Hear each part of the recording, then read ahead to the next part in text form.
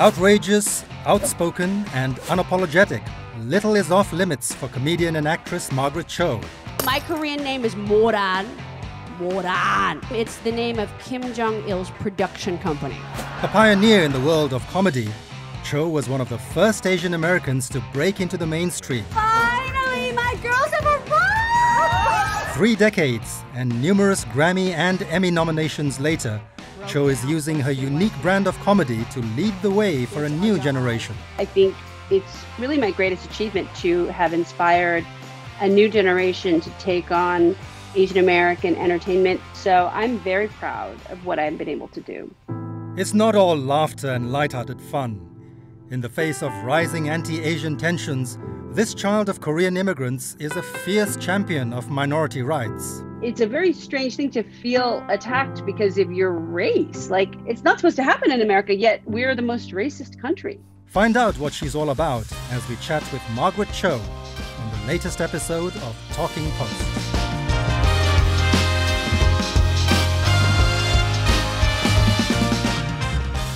Margaret Cho, thanks very much for joining us. Welcome. How do you feel about being a pioneer in Asian American entertainment? In the sense that, you have all these Marvel movies, Shang-Chi with Asian American representation, and everyone says, wow, that's really great. Asian Americans have come into their own now in entertainment. But you were doing that way before then. I think it's wonderful. I think it's really exciting because people give me a lot of credit too for inspiring them. And so I think it's really my greatest achievement to have inspired a new generation to take on Asian American entertainment, comedy, stand-up comedy in particular. People like Joel Kim Booster and Bowen Yang and Ali Wong, they're like my children. So I'm very proud of what I've been able to do. I'm looking at your tattoos and your T-shirt and the whole persona you have there. You're actually the opposite, the polar opposite of what people assume, the Asian stereotype, the model minority. How was that like growing up with what I assume would be conservative Korean parents? Well, my parents are conservative in some ways, but they're also very artistic in other ways.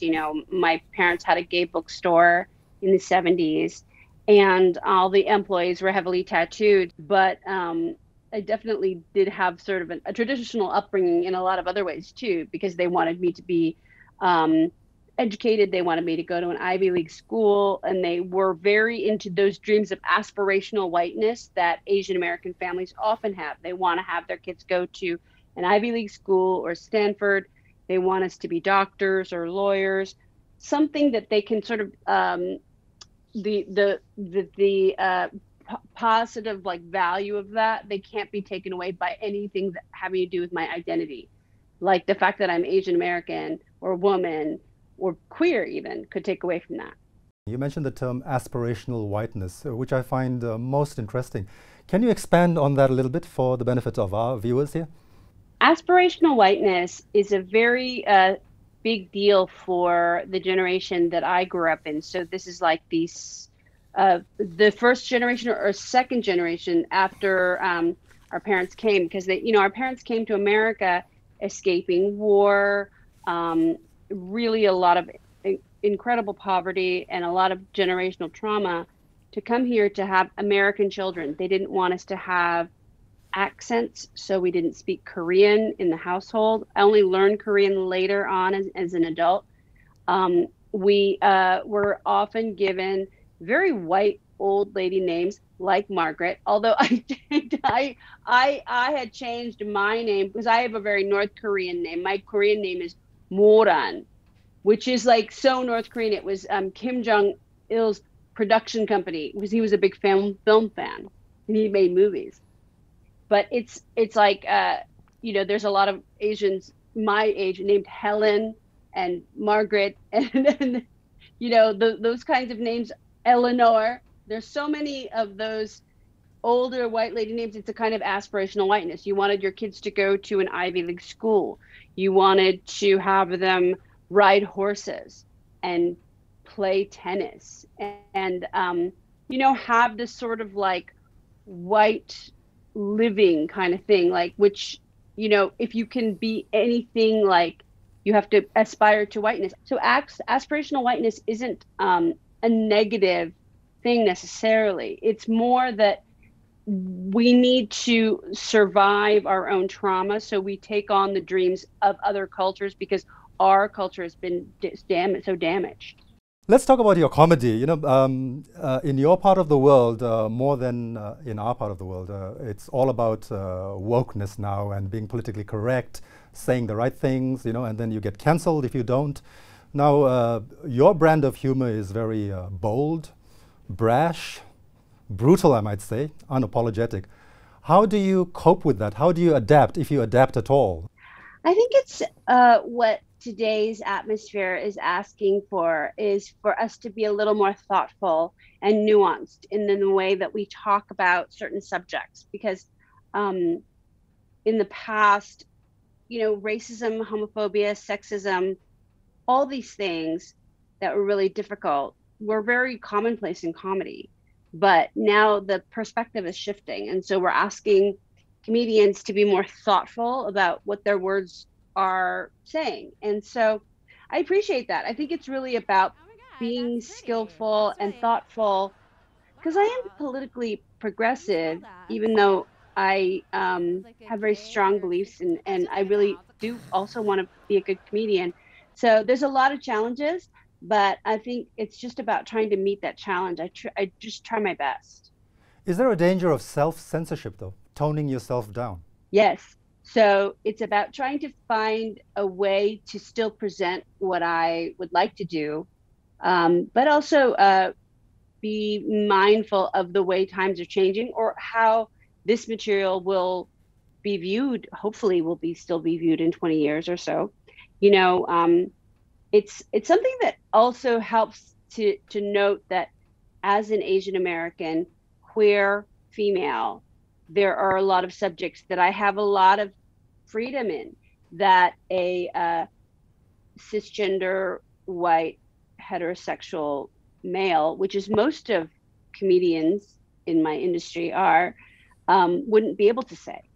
So I think in that I do have an identity politics advantage, but still, you do have to kind of maybe walk in a very sort of like kind of a rarefied air of minority. It's like only buys you so much time, and it's hard. You're also a very passionate advocate for minority rights, but how do you balance that? Because making fun of that, there's a very fine line. It's tricky, but it's also like when I'm talking about my family or talking about my Asianness or being,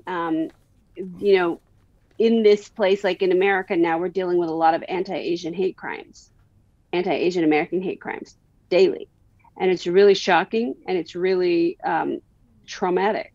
And it's something that the only way that I can find any way to have hope in it is to find the humor in it, which is really quite difficult to do, actually. But that's my job to try.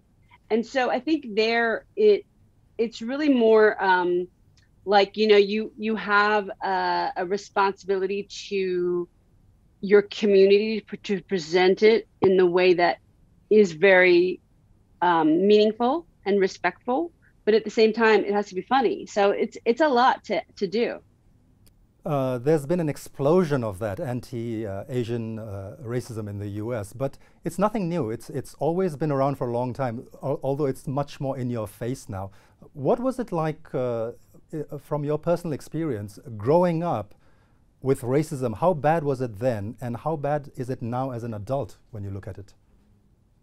I think it was mostly when I was growing up, it was different because it was more invisibility that was the racism, like the fact that Asian Americans didn't exist at all in the media in any way. So I, in the 80s, turned to Hong Kong cinema. I was a big fan of John Woo and all of his films that he made in Hong Kong and of course in America later. Then, watching all of the category 3 Hong Kong films, like I love all of those Hong Kong horror films and action films. And I think being able to see Asian people on the screen made a big difference for me, just to know that we existed in that way. But that was also cinema from Asia. So it was different from, I mean, Asian American television or Asian American film. There was just so little. So it was more dealing with that invisibility. And then, now it's more that there is more representation, but it's still relatively little compared to the massive amount of entertainment that comes out. But at least we sort of have a place there, especially in comedy. The racism on the streets, can you give us an idea of what it's like? I mean, you're a famous person, you're a celebrity. When you walk on the streets, do you feel comfortable? What's it like? Or do you have to keep looking over your shoulder? You do have to keep looking over your shoulder. I was actually in Florida and I was walking my dog and I accidentally walked into a convoy. It was a kind of a mask mandate protest.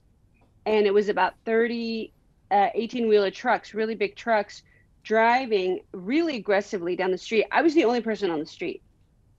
And they were really honking at me, really loud, and following me for many, many, many blocks. And it was really threatening. And one of them actually almost ran us over. And I tried to get my phone out to get his license plate number, but he had taken his license plates off.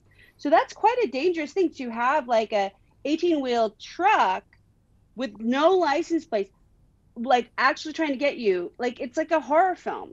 I mean, that's real. And that was only about a month ago. So those kinds of things are happening to Asian Americans, to people who are wearing masks. I just don't understand. Like, they have all these like banners on their trucks that say "Save the children." Like, this is a bad example to show children what you're doing. You're not saving anybody. You're using a lot of gas is what you're doing, which is very expensive. But it was really frightening. And I think, like, you just don't know what to do, because it's a very strange thing to feel attacked because of your race. Like, it's not supposed to happen in America, yet we're the most racist country. You do realize the irony here. We live in this part of the world where you must be reading on the news about loss of freedoms and human rights violations, that kind of stuff. You hear that narrative all the time, whereas you live in a free country. But here in Hong Kong, if there is racism, but the racism is more latent. It's more passive, aggressive racism. You never have to worry. Anybody in Hong Kong doesn't have to worry about being beaten up for the color of their skin. But then you have freedom there, you have democracy there, but you have to walk on the streets in fear. I mean, what kind of life is that, right? It's real fear, and it's not just of trucks. I mean, this is an unprecedented problem with guns, so the way that we sort of present as this country that's about freedom and equality, yet we're killing kids. It's really quite a nightmare. And I don't know exactly what it's going to take to solve that problem. It's been going on for many, many, many years now. And so, we're dealing with a lot of problems here that really negate the idea of it is not the home of the brave. We're not brave at all in any of this. Well, some of you are brave, like you, Margaret. I mean, you champion minorities' rights a lot. Well, thank you. I do my best. I try. But, I'm not brave walking on the street with my tiny little dog, my 2-kilo dog. Do you have a sense of defiance? Yes. My mission now is to understand us, like to understand Asians as Americans. And we've been here since the railroads. I mean, and our story in American history has really been largely erased. So I'm hoping to bring those stories to life, whether it is like from 1849 on, chronicling all of these events, whether it's the Chinese Exclusion Act, whether it's the Japanese internment camps, to the LA uprising after the Rodney King riots to now. So, you want to sort of look at all these things and really remember that whenever America is in crisis, our Americanness comes into question. And so my constant, impetus and inspiration for writing is really thinking about those ideas and how cyclical the nature of violence against Asian Americans is. While there's been this explosion of anti-Asian American hate, at the same time, Hollywood has become a lot more accepting now, right? You have all Asian American casts, for example, but it's such a paradox that at the same time, then you also have to deal with racism on the streets. Yes, but it's really, I mean, on that level, it's getting better. The representation in television and film is getting a lot better. And also, you know, definitely in music, all of the arts, you know, that's really powerful. And it's only beginning. So I think that maybe we'll see more of a difference later. But the fact that we are seeing many more Asians and Asian Americans out there in entertainment does help. Your latest project is your new movie, right? Fire Island. Can you tell us a little bit more about it? I watched the trailer. It looks most interesting. Looks like a lot of fun. It's a beautiful movie. It's a reimagining of Pride and Prejudice by Jane Austen, but set with gay Asian Americans on Fire Island in 2022. Pride and Prejudice with tattoos? Pride and Prejudice. Yes, with tattoos, with a lot of gay romance. And it's a beautiful film. And I'm really in love with Joel Kim Booster, with Bowen Yang, with the director Andrew Ahn, with the entire cast, and they really did such a great job on the film, and it was an honor to be in it. Will you be touring Asia with the movie sometime? Can we see you in this part of the world? I hope so.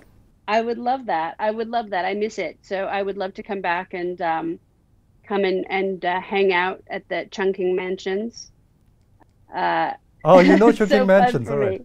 Yes, I love Hong Kong. I think it's set. I mean, to me, it's still the cinematic city of you know, Wong Kar-wai, and I just I really love being there. So I'm looking forward to coming back. All right, Margaret, thanks very much for your time. We've come to the end of our interview, but I look at your tattoos again. I'm looking at your T-shirt again, and I'm saying, Margaret Cho, rock on.